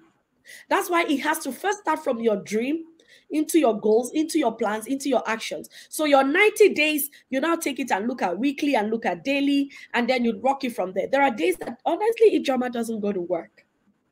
But the thing is, my brain will just be processing the things that needs to process. And then when it's time to execute, I execute, and it's looking like, oh, she did this. If we weren't here now, and I'm talking about the fact that we've registered Boober's Foods and done in preparation for all these, things that sound like dreams that we have about the e-commerce thing, about, how we want to grow the business. The only thing that will happen is that people will then see it happen at the time and not understand that months before I started the groundwork. But it will materialize whenever it materializes. Don't take on more than you can handle. Okay, thank you very much. The last one. You're very busy, but how do you make time to read? To read? Yeah. Because reading is part of productivity. So what you call is your perspective. If you look at it as a chore, if you look at it like, oh, I'm reading because I have to read, then that's You know what I'm trying to say? So in growing a business, or in terms of how badly you want this thing, you are the one that will decide how far you want to go. I can't decide for you. So if that is the case, it means that you will cut out a lot of things. You will keep your circle small. You will keep your socializing very minimal. If you socialize is strategic or you want to relax, I'm not saying you don't relax, don't forget. Of course you have to relax, right? But I'm just saying that if you look at it as I'm investing in myself. Listen, I'm here now and I don't know the questions that anybody's going to throw at me. But I don't know that there's any question that anybody has thrown at me that I haven't been able to answer because of residual knowledge. If you get what I'm trying to say. And you can see that what I did for you right now is life coaching. So people pay to get me to coach them for an hour, if you get what I'm trying to say, right? But what I'm saying is, if you understand that knowledge is power, and then the application of knowledge really is not just the knowledge in itself. Because I see books at your back, and I'm seeing, is that Steve R. Covey book at your back? Is that what I'm seeing at your back? Really. So, No. okay, so if you're reading and then you're looking at it like I'm improving myself, I'm developing myself, I want to know more, then I don't know. Maybe I'm saying it because it comes easy to me. Reading comes very easy to me. I'd rather read than do anything else. You have to basically Thank see you very much. reading. You have to see reading as one of the things you have to do to succeed, and then you won't see it as work. You will see it as you are investing. It's like you have whoever wrote that book as a coach. It's like you're spending time with. Yes, I with should that. talking about Napoleon Hill, the Rich and Grow. The think and grow. And Grow Rich. That's like you spending time with the author whenever you're reading his book. So if you have that opportunity, you won't see it as waste of time, or you know, if you have the opportunity to meet with the author, it would be a huge honor, I think. It's like picking the author's brain on that topic. Really, Yeah. that's what it is. That's like coaching. All right. Thank you so much for your questions, Bright. They were really helpful, and thanks for joining us from Ghana. Have a good evening. Good evening. Yeah. So real quick, just based off of the question that he asked. By the way, if there's anybody else that would like to join us in the studio, I just went over everybody that was in the studio, which is great. We've been on for 1.5 hours. I can't even believe it's been that long. If anybody else would like to join us in the studio, please, I've been posting the link. But real quick, a number of people have been asking about your library and about your coaching services as well. Someone was asking for 3 books on mindset and how to register for, I believe they are trying to talk about your coaching. The challenge. The Okay, so books on someone mindset. was asking for 5 books. Okay, so, all about mind development. Yeah, let me see what I would find, because I don't have like recommendations top of mind, but let me just see what I'll find. My goodness. It's funny because the ones I have here are not even the ones that I've read, if you get what I mean. I've read them. I don't have particular recommendations, to be honest with you. I just read everything. You know, so, I don't mention the couple since we started. So it will be Think and Grow Rich, right? It will be Think and Grow Rich in terms of mindset. It would be, and I think even that one is more because it's popular. Not necessarily that that's the one that had the most impact on me. So I've read things like The Millionaire Mind, Millionaire Mindset, you know, and these are books I read, my goodness, I'm talking 2013, even before that, you know. So see, I have all kinds of that you don't want to know. See, I have all kinds of books, my goodness, all kinds. See, okay, you can see this one now is a Christian book. I have had this book since 2004. This is what now? This is almost 20 years. You see what I'm saying? I don't know what this is 23rd of June 2004. If you can see, that's how long I've had this particular one. So I don't have, you know, particular, I just read. I just love to read. You know, I'll read everything. This is a Steve Harvey book, Jump. You know, So I just read every. You can see these ones are not even in the library. This was bought in 2010. You know, So for the person asking for 3 books, at least 3 of the books that you've mentioned today, Think and Grow Rich, Millionaire Mindset. the millionaire mindset. Yes, and then the Phil Knight book. It's a business. It will challenge you. Yes, the Shoe Dog by Phil Knight. See, even this one was 2009, Adiola. Do you understand? So it's not things I'm doing for today. So even for Beyond Books, right? In 2014, I flew from here to DC. It was 2014 to attend a 2-day seminar that I paid $2,000 for. I didn't say it was a coaching program on communication strategy. From here to Washington, $2,000. The same year, I went on to do intensive media relations in the UK, and it was £2,500, 2014. Because, we think that these things, just happen, like you just stumble on it. 2014, I went to do that course. So it was 5 days, £2,500.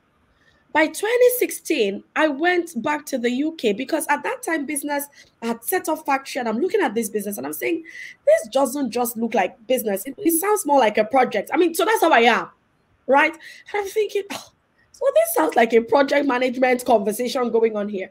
And it's not like now where, you have a lot of things happening around and, with social media, you can see them. And I got on the plane and I went to the UK to, do a 1-week program on Prince 2, the beginner for project management. Came back and I did the owner manager program in Lagos Business School. So I think I just love knowledge. I believe in the power of it. I'm glad that you talked about that, because the next question that I'm going to take, I think it's very important for people to know more about your background, actually, because people need to know that you went to University of Calabar, that you do have a degree. What did you study when you were at the university? Because okay, so my background. Go ahead, please. Because what, please? Because before I take the next question by Unsong Antone, people need to know that what's the most important thing is using what you have, because that's what you did. Regardless of what you studied, you used what you have. You always have something. I just want people to know that you always have something. Because Usong Antonia is asking, how do you start with limited options and very limited experience in the niche and business? Tell us what you studied, which has nothing to do with the fact that today you are making Ogi.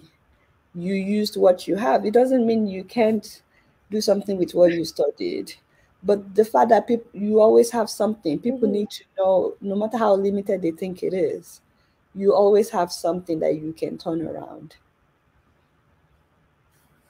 Okay, so of course I went to University of Calabar, and I went in to study medicine and surgery.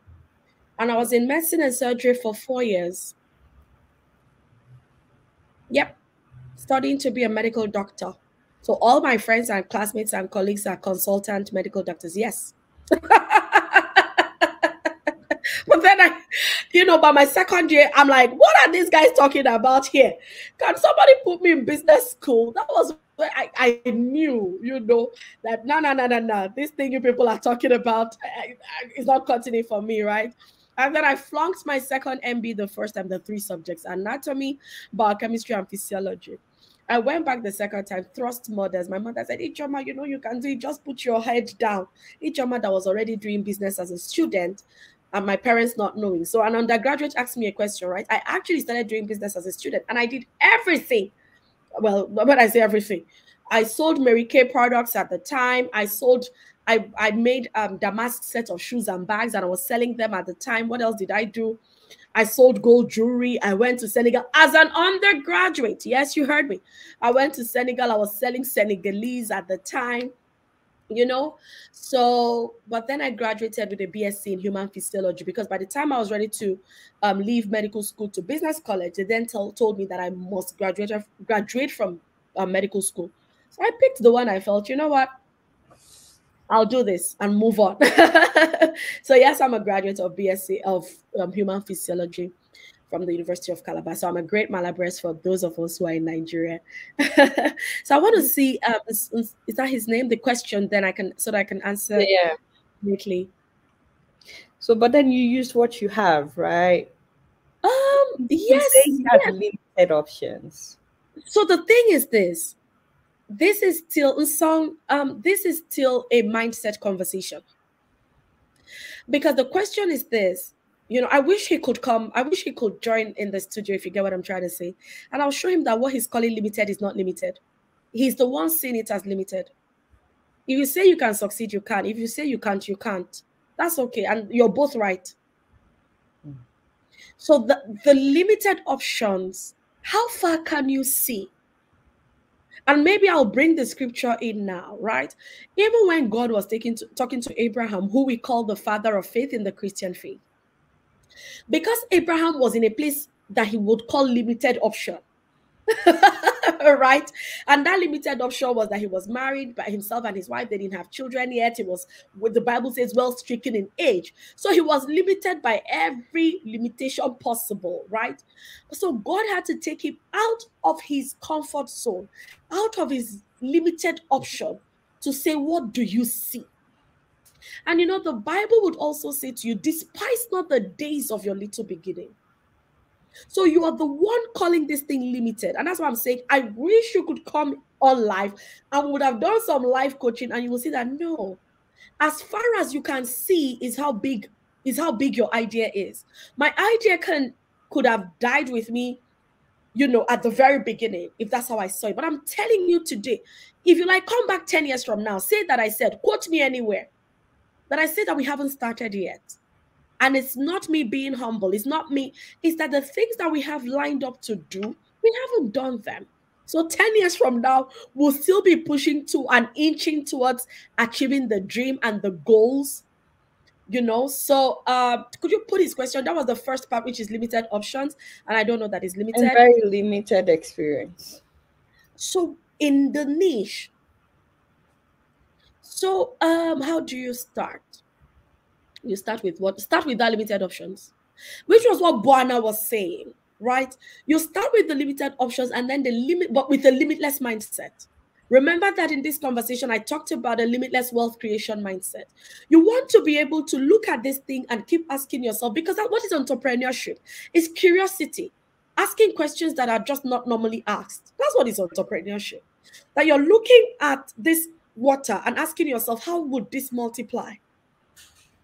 How can I, you know, transform this water in a way that it never stops? That's what it is. How do I take my limited option and keep, listen, and I will still talk scripture. My Bible, my business really started on the back of 2 Kings chapter 4, verse 2. And it says, what do you have in your hands that you can sell? And the woman in that scripture said, I have only, just like a song has said, I have limited option. I have only a tiny bit of oil that I would eat, and I and my children, that's it, that's the end.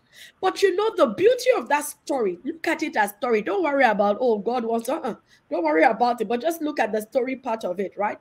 The beauty of that story is the fact that that woman took her limited option and turned it into generational wealth. And why do I say it's generational wealth? Because she kept pouring that oil. Her sons were helping her in that business. So it turned from a little oil to family business.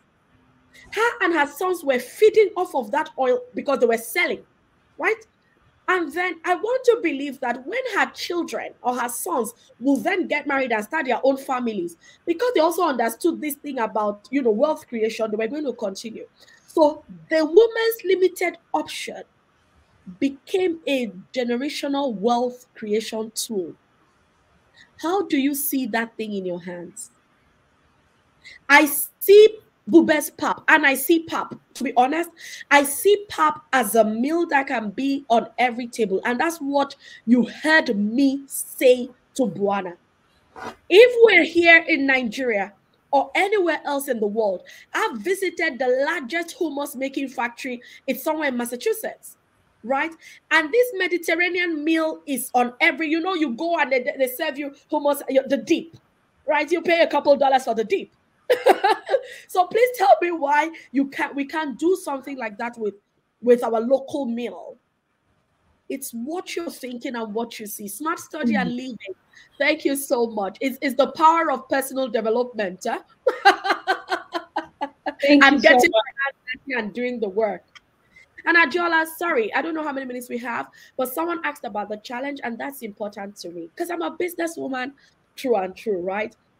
And just like I was saying to, I think it was Bright, or no, I don't remember, it wasn't Bright. The other guy that was saying, you have the world stage with Adeola. You have a stage and a platform. You didn't talk about what your app does. You didn't talk about, this was a free marketing platform. Do you understand? And that's the challenge. But because the mind is telling him that the problem is finance, he didn't see the opportunity. Even after you said it, he didn't see it. It's okay. Even a song who thinks limited option, it's a mindset conversation. And that's why I always will start with the mind. What are you thinking?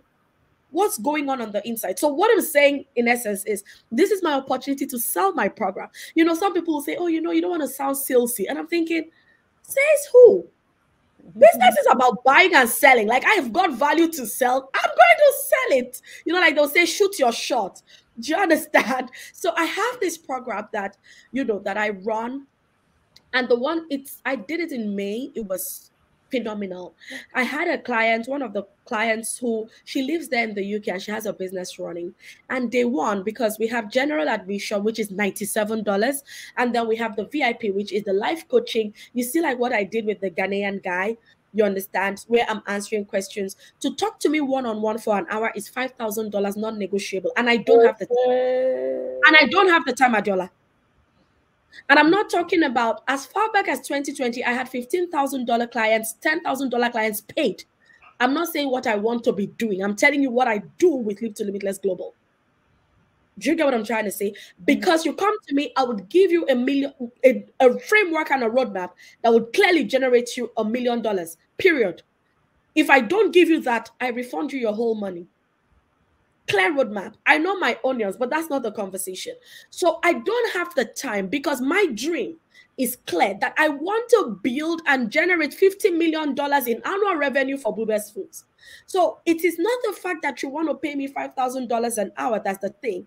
Is that 1 hour I'm giving to you, if I put it in my business, I'm working towards my $50 million annual revenue. That's my own vision. And is that clear? Right?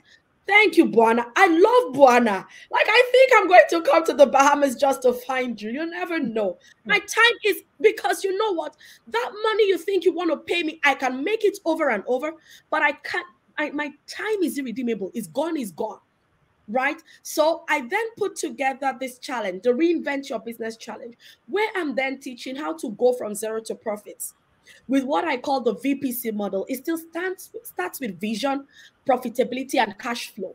So this client, you know, who lives in the UK and has her business running, day one of the coaching program, because she was in VIP, she found out that over a period, and the small math that we did, right, she was losing about 125,000 pounds over a period, which could be more. Now, the question is this: she paid $297 to find that out. And that same day, within 24 hours, she went to tweak that in her business. That transformation for me is phenomenal. I have someone on your page today who also sells pap, by the way. I saw her comments where she was saying that, oh, that I can't remember her, but as far back as 2017, I helped her to find her purpose. And I just said to myself, Ijeoma, well done. I have clients, when you see someone like Christabel come and say, this is Ijeoma's jam. I've never met her, but she knows what she's saying. Because before now, she would not miss any of my live sessions on Instagram. So the challenge, the next one is holding June the 12th to 16th. But if you sign up today, you have with the code RYBC10, you have a 10% savings. Whether it's the What general did you admission. call the code? So let's start with the website. Now I'm going to talk calmly and not Yeah, just I was just going to say, tell us how people can sign up for your coaching. yes, so And that you can prove that. also, you've written some books. Tell us some of your books as well, so that people can and how they can get. They can get it. So they are all on the website, right? So What's the it's website? the website is leap2limitless.com. So it's LEAP 2 number 2 limitless. So you see, I believe really in the power of limitless mind. So much that my business is called Leap to Limitless Global. So it's leap2limitless.com. However, the one my focus for today is / RYB challenge. That's my focus, and that's the one because that will then lead them to other things, into my email list. They begin to get emails from me, join my newsletter and all that. So that's the one that would make the most sense today. Because also in sales, you want to focus on selling one. So I may want to be selling different programs, but no, there's no need. Let's focus on one and the power of focus. What I teach is what I do. So leap to when they click that link, the first one without the RYB challenge, they will see all the books that you. They will see it takes them to the entire website, if you get what I'm trying to say. But then this takes them and brings them even into my email list where they then would be getting whatever newsletters and informations and emails that are mentally stimulating. I do send emails every week. Sometimes when I'm really in the flow, I can send emails daily around business and mindset. The discount code is RYBC. The discount code RYBC10. 10. Valid for short time, and then the spots for the challenge is limited because I want to make sure that I'm able to coach properly. So it's more like a first come, first served basis. Okay, so I just posted that. Visit leap2limitless.com /RYB challenge. Today you do get a discount if you sign up today, and it is RYBC10.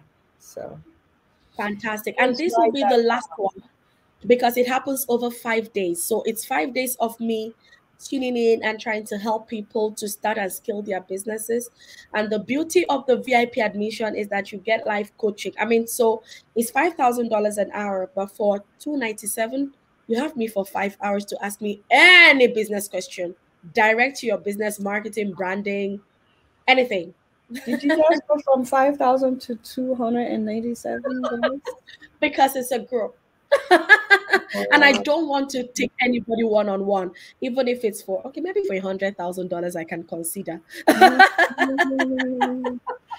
Please write those down, because once the show is over, the link will disappear. But please, if you're interested, write it down: www.leap2limitless.com. If you just go to leap2limitless.com, you see all her books.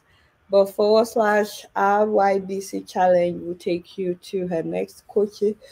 Oh, excuse me, I'm getting tired myself. It's 2 hours, and the link is on my Instagram bio as well. And they can send me a DM. I'm more than happy to serve and sell my product. So they would get the link from me. If they missed it, they can just send me a DM. All I just need to do is copy and paste and keep it moving. Wonderful. Okay, and you also do podcasts, and you do a lot. YouTube channel. Right? Yes, you have your own YouTube channel as well. You have like journals and books, your dream, your seed. Your dream, your seed. Yes. Yes. So I just want to make sure that people check you out. Oh, why am I getting tired? Anyway, we've come to the end of the show. Sorry. we've come to the end of of the show. Thank you so much for making time despite the headache. I honestly really, really appreciate this.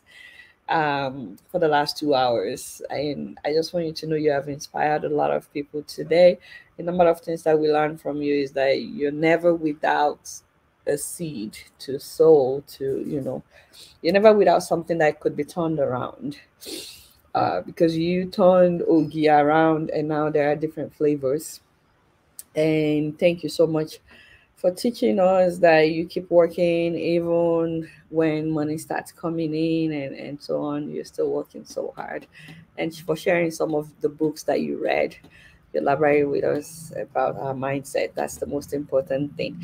I just want you to have the floor one last time if there's anything else you like to say, and then that will be the end of the show. Thank you so much for coming. Oh, someone was asking the email if they want to be a distributor. How do they contact you? Should they DM you on Instagram? See, my DM, at least I go there twice a day. So I would see if they send me a DM. If they do send me a DM. Thank you so much, Adiola. You need to go and rest, and you know that you are such a strong woman, and you know what I'm saying. Yeah. So I've talked about my headache, and that is actually nothing compared to how you feel yourself, right? So you're a true definition of a strong, strong, strong woman. Thank you. Thank you for having me. Thank you to everyone who's joined, who stayed. It's one thing to join in, it's another thing. Imagine that I was here all by myself. It wouldn't have been fun. So thank you to everybody who made a comment, who asked a question, who joined the studio live. My parting words would just be keep moving.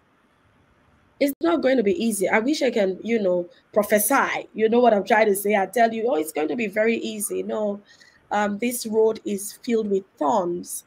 But if you can dream it and believe in your dream and act on your dreams, I can tell you that you would manifest it. It's only but a matter of time. Just start with your limited options, as you may call it, and you will be amazed and shocked that what you think is limited experience in your niche is because you haven't started acting on those limited options. The moment you start to act on the limited options, that limited experience will become limitless. You can see that from my library. I have books as far back as 2004. That's not today. That's almost 20 years of working on myself and working on my knowledge and and trying to build my capacity. And of course, there's no way I'm going to be saying goodnight without saying, please do check out and sign up for the challenge. Find me on Instagram and let's keep the conversation going. I do show up live every now and again on Instagram just to cheat. I'm very playful. This is me. There's no other side to me, right? And then forget about the millionaire. We're all trying to sell our products and services. My name remains Ijeoma Ndukwe, CEO Bubes Foods and Business Growth Strategist at Leap to Limitless Global. Thank you. All right. I left the best for last. Happy belated birthday, right? Your birthday was like a week ago or so. So happy birthday. So proud of you. Thank you so much for joining us. And someday we'll meet live and direct you and I. We will. All right. Have a good evening. Thank you everyone for joining us. Bye.